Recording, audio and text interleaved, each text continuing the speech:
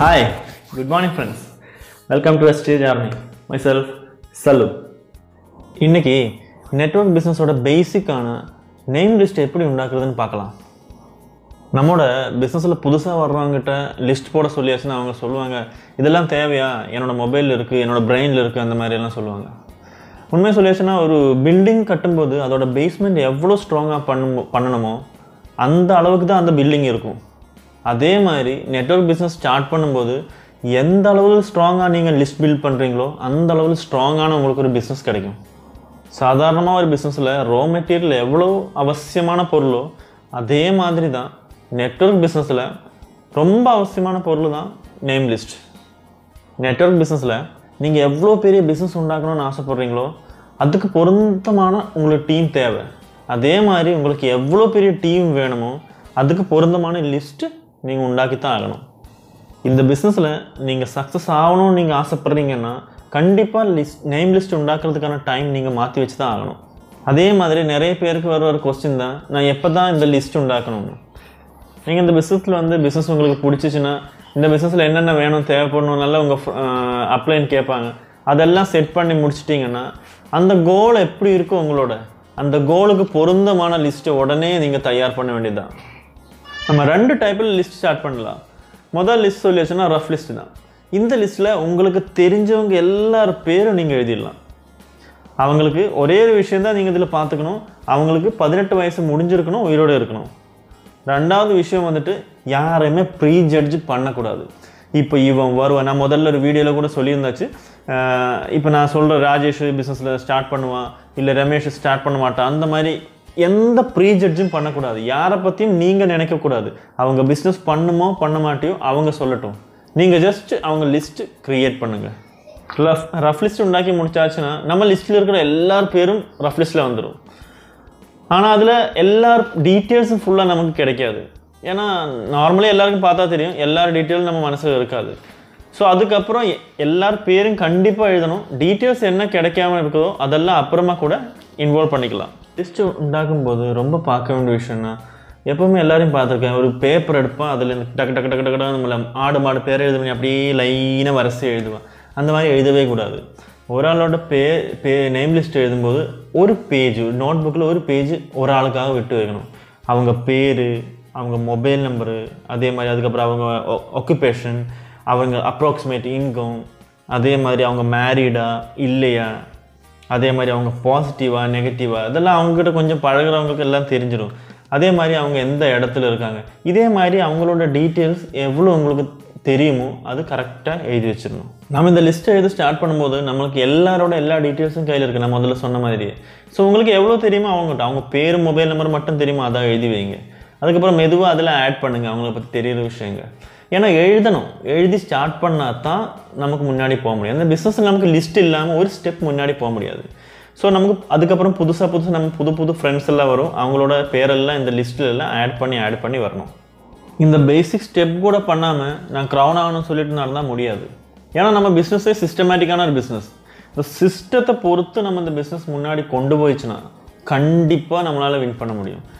யார் இந்த சிஸ்டத்தை கண்டிப்பாக அவங்களோட ஹேபிட்டாக மாற்றுறாங்களோ அவங்கள இந்த நெட்வொர்க் பிஸ்னஸில் எவனாலையும் தோக்கடிக்க முடியாது. இதுக்கப்புறம் நமக்கு உண்டாக்க வேண்டிய லிஸ்ட்டு தான் ஃபேர் லிஸ்ட். ஃபேர் லிஸ்ட்டு 3 டைப்பில் நமக்கு உண்டாக்கணும். ஃபஸ்ட்டு ஹாட் லிஸ்ட், ரெண்டாவது வார்ம் லிஸ்ட், மூணாவது கோல்ட் லிஸ்ட். இந்த ஹாட் லிஸ்ட்டில் நம்ம ஃபேமிலி, ரிலேட்டிவ்ஸ், அதே மாதிரி நம்ம க்ளோஸ் ஃப்ரெண்ட்ஸ் இவங்களாம் ஆட் பண்ணணும். இவங்க தான், இந்த லிஸ்ட்டு தான் நம்மளோட பிஸ்னஸோட ஸ்டார்டிங்க்கு ரொம்ப உதவியாக இருக்கும். ரெண்டாவது வார்ம் லிஸ்ட்.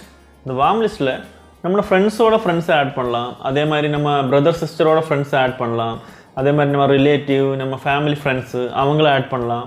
அது இல்லாமல் நம்ம கலீக்ஸு, அதே மாதிரி நம்ம நைபர்ஸு இவங்களெல்லாம் ஆட் பண்ணலாம். மூணாவது லிஸ்ட்டு தான் கோல்ட் லிஸ்ட். இதில் நாம் ஆட் பண்ணுறது ஸ்ட்ரேஞ்சர்ஸு. நம்ம எப்போவாவது ஒரு வாட்டி பார்த்தேன், ஜஸ்ட் ஒரு ரிலேஷன் இருந்தாச்சு அவ்வளோதான், ஜஸ்ட் ஒரு ஜேர்னியில் பார்த்தோம், ஜஸ்ட் ஒரு ஃப்ரெண்ட்ஷிப் ஆயிடுச்சு அவ்வளோதான், அந்த ஆளுங்களோட லிஸ்ட்டு தான் இதில் போடும். ஆனால் நீங்கள் கொஞ்சம் குத்தி மதிப்பாக பார்த்து பாருங்கள், உங்களுக்கு இந்த இந்தியாவில் 136 கோடி ஜனங்கள் எத்தனை பேர் தெரியும்? அது மைனஸ் பண்ணியாச்சுன்னா பாக்கி எல்லாமே ஸ்ட்ரேஞ்சர்ஸ் தான். ஸோ இந்த லிஸ்ட்டு எப்போவுமே எண்ட் ஆகாத லிஸ்ட்டு தான். நம்ம ஒரு வாட்டி லிஸ்ட் உண்டாக்கியாச்சு விட்டாச்சு அந்த மாதிரி இருக்கக்கூடாது. புதுசாக ஆளுங்களை அதில் ஆட் பண்ணிகிட்டே இருக்கணும். ஏன்னா அந்த புதுசாக ஆட் பண்ணுறவங்க ஃபஸ்ட்டில் கோல்ட் லிஸ்ட்டில் தான் வந்துடுவாங்க. ஆனால் அவங்க மெதுவாக அது வார்ம் லிஸ்ட்லேயும் அதுக்கப்புறம் ஹாட் லிஸ்ட்லேயும் வந்துடுவாங்க. ஸோ உங்களுக்கு ஒன்லைனா கோல்ட் லிஸ்ட்லேருந்தே உங்களுக்கு அவங்க ஜாயினிங் ஆகிடும். இல்லைன்னா அவங்க ஹாட் லிஸ்ட் வந்ததுக்கப்புறம் உங்களுக்கு ஜாயின் ஆகும். இருந்தாலும் கண்டிப்பாக ஒரு டிசிஷன் எடுக்கணும். ஒரு நாளைக்கு ஒரு ஆளையாவது புதுசாக நான் லிஸ்ட்டில் ஆட் பண்ணுவேன்னு. நான் இவ்வளோ சொன்னதுக்கப்புறம் உங்களுக்கு லிஸ்ட் பில்ட் பண்ணுறது கஷ்டமாக இருக்குதுன்னு தோணுச்சுன்னா நான் ஒரு சொல்யூஷன் சொல்கிறேன். அது நீங்கள் ட்ரை பண்ணி பாருங்கள். அது ஒரு எக்ஸசைஸ், மைண்ட் ரீடிங் எக்ஸசைஸ் தான். நீங்கள் ட்ரை பண்ணி பாருங்கள். உங்களுக்கு ஈஸியாக மெத்தடில் உங்களுக்கு கிடச்சிடும். உங்கள் லிஸ்ட் எல்லாம் ஆட்டோமேட்டிக்காக வந்துடும். நான் இப்போ உங்கள்கிட்ட நிறைய விஷயங்கள் சொல்லும். அந்த டைமில் உங்களுக்கு உங்கள் மனசில் யார் யார் பேர் ஞாபகம் வருதோ அவங்க பேர் நீங்கள் உங்கள் டைரியில் நோட் பண்ணுங்கள். அதனால் நம்ம இந்த எக்ஸசைஸ் ஸ்டார்ட் பண்ணுறதுக்கு முன்னாடி நீங்கள் டைரியும் பெண்ணும் எடுத்து வச்சுக்கணும். அதே மாதிரி உங்கள் குரூப்பில் யாருக்காவது இந்த நேம் லிஸ்ட் எழுத சொல்லிச்சுன்னா கஷ்டமாக இருக்குது அந்த மாதிரி சொல்லுதாச்சுன்னா அவங்ககிட்ட இந்த எக்ஸசைஸ் கண்டிப்பாக செஞ்சு பாருங்கள். ஏன்னா அவங்ககிட்ட சொல்லும்போது அவங்ககிட்ட சொல்லணும், டைரியும் பெண்ணை எடுத்து வச்சுக்கணும். நீங்கள் இந்த எக்ஸசைஸ் அவங்ககிட்ட சொல்லும்போது நிறைய இந்த விஷயங்கள்லாம் அவங்ககிட்ட சொல்லும்போது அவங்க மனசில் யார் யார் பேர் வருதோ அதை அவங்க டைரியில் பெண்ணில் நோட் பண்ண சொல்லுங்கள். ஓகே, அப்போ நீங்கள் டைரியும் பெண்ணும் எடுத்துகிட்டு ரெடியாக இருங்க. நான் மறுபடியும் சொல்கிறேன், உங்களுக்கு நான் சொல்லும்போது உங்கள் மனசில் யார் பேர் வருதோ அவங்க பேர் எழுதினா போதும். அதுக்கப்புறம் யோசிச்சுட்டு இருக்க வேண்டிய தேவையில்லை. யார் உங்கள் மனசில் ஃபஸ்ட்டு தெரியுதோ அவங்க பேர் மட்டும் எழுதினா போதும். ஓகே, அரவிந்த், ஸ்ருதி, Smitha, doctor, Anil, policeman, Krishna, Sreeja, teacher, pilot, army man, uncle, shop owner,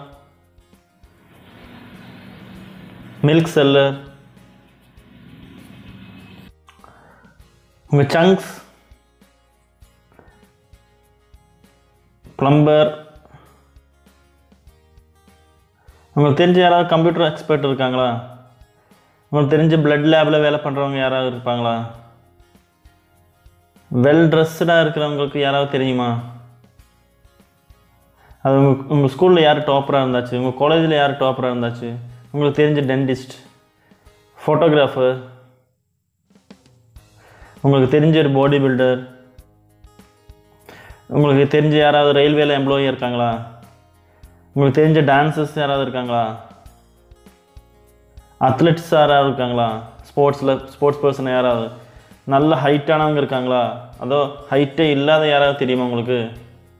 அது டெய்லி நமாஸ் பண்ணுறவங்க, டெய்லி பூஜா பாட் பண்ணுறவங்க, டெய்லி சர்ச் போகிறவங்க, பெரிய காரோட ஓனரு,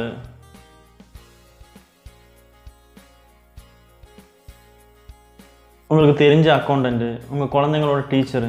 இப்போ உங்கள் டைரியை பார்த்து பாருங்கள், உங்களுக்கு தேவையான பேர் உங்களுக்கு அங்கே வந்திருக்கும். சரிதானே? இது ஜஸ்ட் ஒரு மைண்ட் ரன்னிங் எக்ஸசைஸ் தான். இது சொன்ன போதே உங்களோட டைரி எல்லாம் ஃபுல்லாக இருக்கும்ல. இதே மாதிரி உங்களுக்கு உங்கள் குரூப்பில் இருக்கிறவங்க யார் இந்த மாதிரி லிஸ்ட் எழுதுறது கஷ்டமாக இருக்கோ அவங்ககிட்ட எல்லாம் இதே எக்ஸசைஸ் பண்ணிவிட்டு உங்களுக்கு அவங்க கூட வேலை பண்ணுறதுக்கு லிஸ்ட்டு தேவை. ஸோ அந்த லிஸ்ட்டு இந்த மாதிரி இந்த எக்ஸசைஸ் பண்ணும்போது உங்களுக்கு கிடச்சிடும். சரிதானுங்களா? நான் முதல்ல சொன்ன மாதிரி லிஸ்ட் எழுதும்போது ஒரு ஆளுக்கு ஒரு பேஜ் கொடுங்க. அதில் அவங்க டீட்டெயில்ஸ் எழுதினப்புறம் உங்களுக்கு கொஞ்சம் இடம் காலியாக கிடக்கும். அந்த காலியாக கிடக்கிற இடத்துக்கு உங்கள் காண்டாக்ட் அண்ட் இன்வைட்டிங் பண்ணும்போது யூஸ் பண்ணலாம். இந்த டேட்டுக்கு அவரை கால் பண்ணியிருந்தாச்சு, இந்த மாதிரி ரெஸ்பான்ஸ் கிடச்சாச்சு, அந்த மாதிரி எழுதலாம். பின்ன இந்த புக்கு நீங்கள் அவங்கள காமிக்கும்போது இப்போ நீங்கள் படிப்படியாக நிறைய பேர் எழுதி வச்ச ஒரு லிஸ்ட்டில் ஒரு ஆளை காமிக்கிறதும் ஒரு பேஜில் அவங்க பேர் இந்த மாதிரி வச்சுருக்க சொல்லி காமிக்கிறது எப்படி இருக்கும்? கொஞ்சம் யோசிச்சு பாருங்கள். இன்றைக்கி இவ்வளோதான். உங்களுக்கு இந்த வீடியோ பிடிச்சாச்சுன்னா லைக் பண்ணுங்கள், ஷேர் பண்ணுங்கள். மெயினாக உங்களோட டீம் மெம்பர்ஸ்க்கு ஷேர் பண்ணுங்கள். அதே மாதிரி இந்த சேனல் இதுவரையும் சப்ஸ்கிரைப் பண்ணாதவங்க இருந்துச்சுன்னா சப்ஸ்கிரைப் பண்ணுங்கள். அதே மாதிரி என்னோட இந்த சேனலில் வர்ற புது வீடியோஸோட நோட்டிஃபிகேஷன் உங்களுக்கு முதல்ல கிடைக்கிறதுக்காக அந்த பெல் ஐக்கன் வந்து கொஞ்சம் கிளிக் பண்ணுங்கள். Visual thank you. Signing out. சல்லு.